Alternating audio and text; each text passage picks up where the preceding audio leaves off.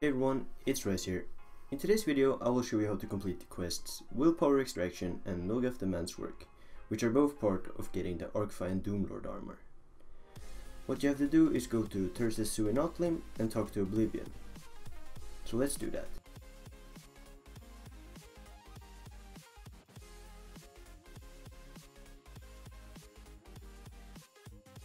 And when you're in here, you can either join a private room or just go through the portal.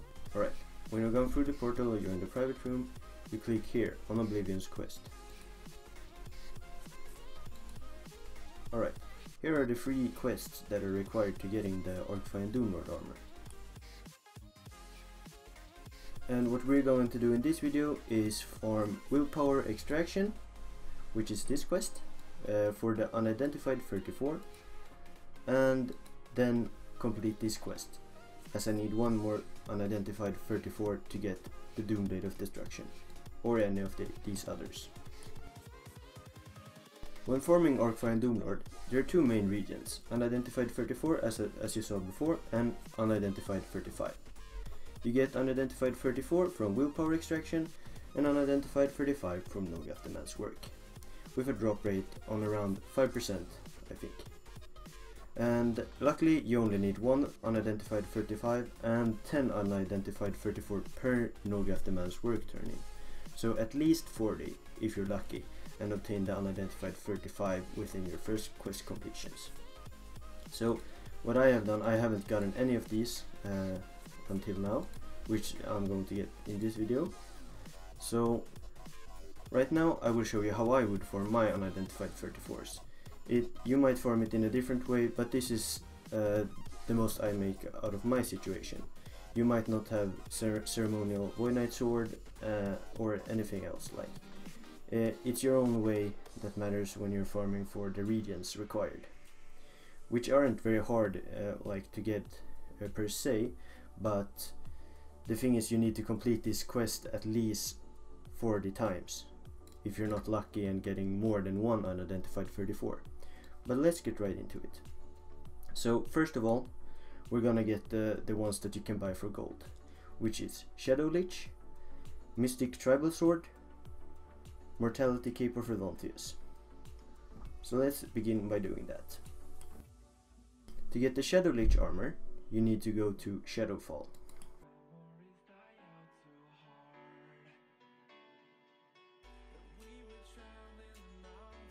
Then you need to follow me. For this armor you need Evil in rank 10.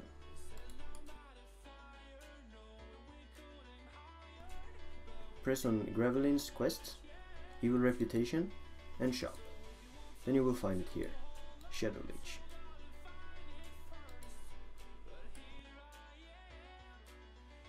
That's the first one.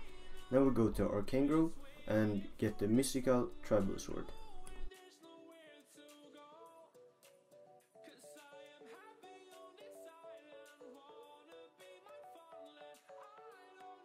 You get this from the shop at Raised in the starting location.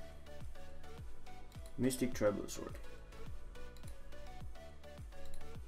Oh, I also forgot to mention, I will write down every requirement in regards of reputation and gold and like a level, so everything will be in the description if you have any questions. And if your answer isn't there, just ask any questions and I will try to help you as much as possible. Now we will get the last item required with only gold and some Archfiend favors, of course, which is the Mortality Cape of Redontius.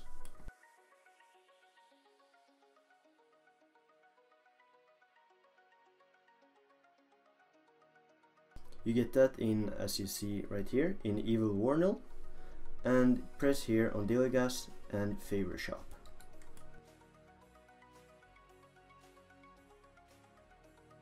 Here you find it for 10,000 gold and 35 Archfiend's favors. There we go. Now we will farm the most annoying part of this, which in my opinion are Doomatter, Necrot and Chaoroot. I can show you the quest here instead if that's more clear. Right now we have the Shadow Lich, the Mystic Tribal Sword, and Mortality Cape of Revantius. Now we're going to get the Doomatter, Necrot, and Chaoroot.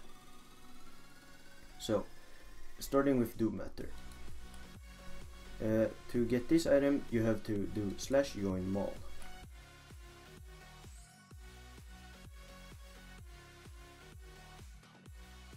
When you're here, follow me.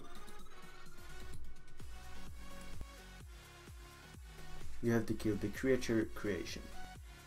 A tip is to use Blinding Light of Destiny and Paladin, but I don't have Paladin, so I will use either LDK or Stonecrusher, because this is an undead monster and you do 50% more damage with Blinding Light of Destiny. So that is a recommendation if you have the item. When you have obtained 5 Doomatters, it's time to farm the Chaoroots. And the Chaoroots are obtained in Hydra. And if you have already completed the Chiral Valley questline, you will need to go to Mobius and press on Dewdrop's chest quests and press the Hydra. That makes you join here, and these are the ones you want to kill to farm the Chaoroots. They are pretty rare, so you will have to farm for a while, like the Doomatter, but it's a bit higher drop chance. When you have acquired 5 Chaoroots, you go to /templeb to farm your Necrots. The Necrots drop from every monster in here, I'm pretty sure, and here there are undeads as well, so it's important that you use your damage boost items. When you have acquired your 5 Necrots, it's time for you to go back to evilwarnul and get the evil Klunk's crown. This drops from either the monster's Legion Fenrir's or Laken, the boss. So all you have to do is follow where I go and farm the drop.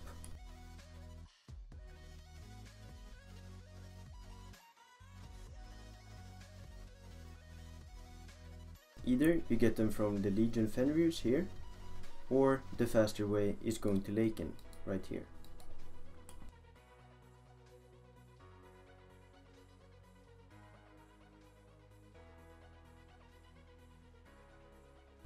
If you don't have any Archfiend favors, the best way of farming those is still here in evilwarnul, but you have to kill some other monsters. Follow me. Of course, these drops from these monsters as well, but the fastest way is where the location I'm going right now.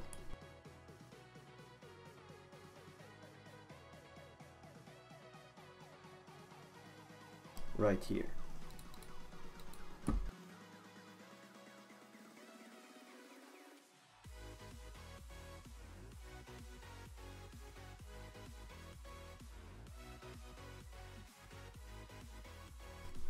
Accept as many of those as you can, because they are useful for many other things as well.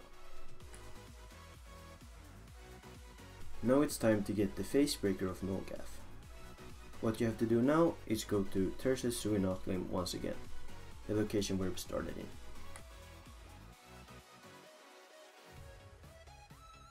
Of course you need the required regents, which will be listed in the description.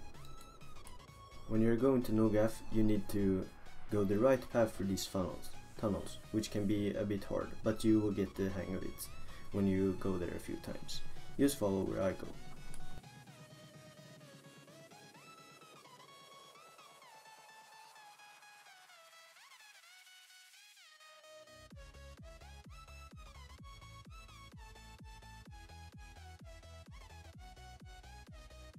As before, I will list everything in the description, so you can read there if you have trouble getting to Nulgath.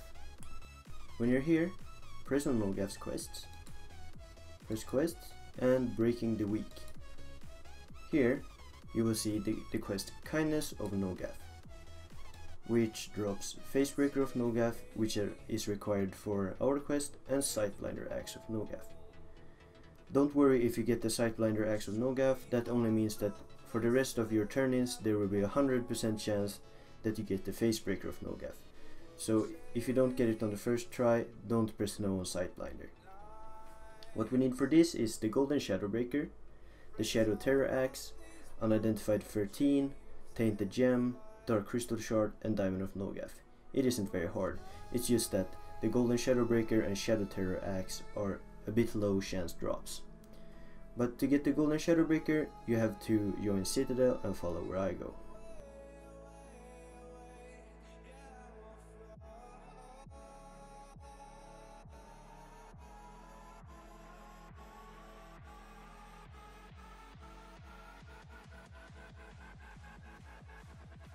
To get the Golden Shadowbreaker, you have to kill the Grand Inquisitor, which is a human monster, and if you have Sepulchre's Doom Knight Armor or Necrotic Sword of Doom, it's recommended that you use those, because they have a damage boost on humans.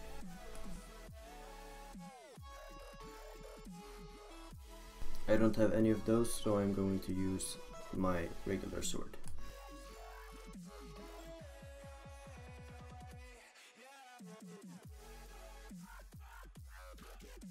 When you have obtained the Golden Shadowbreaker, it's time to get the Shadow Terror Axe. To get that, you have to go to Battle under B.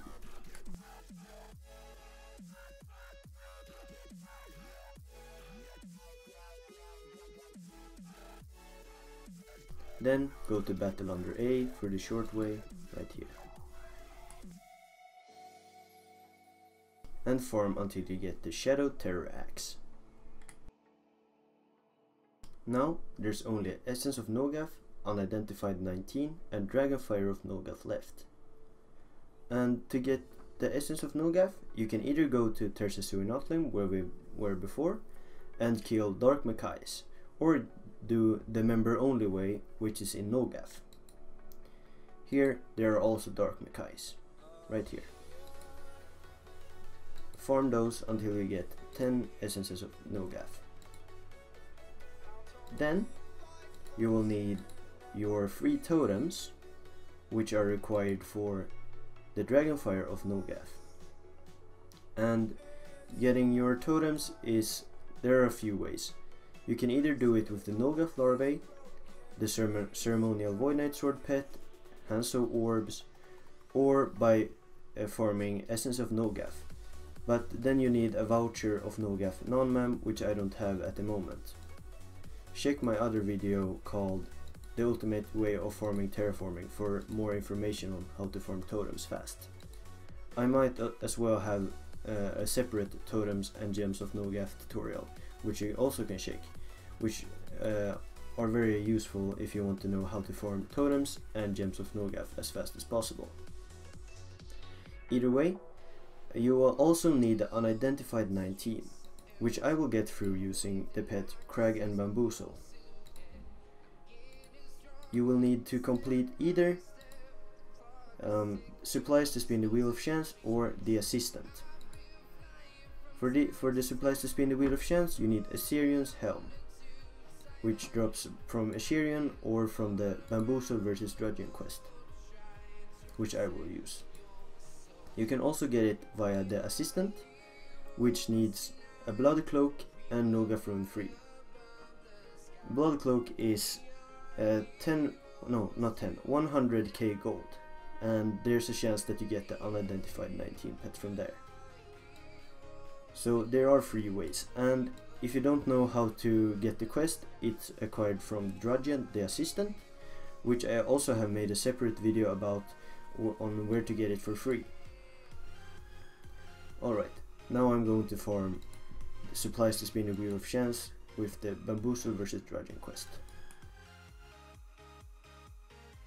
If you have Crag and Bamboozle and don't know how to complete the quest, just join Nulgath and follow me.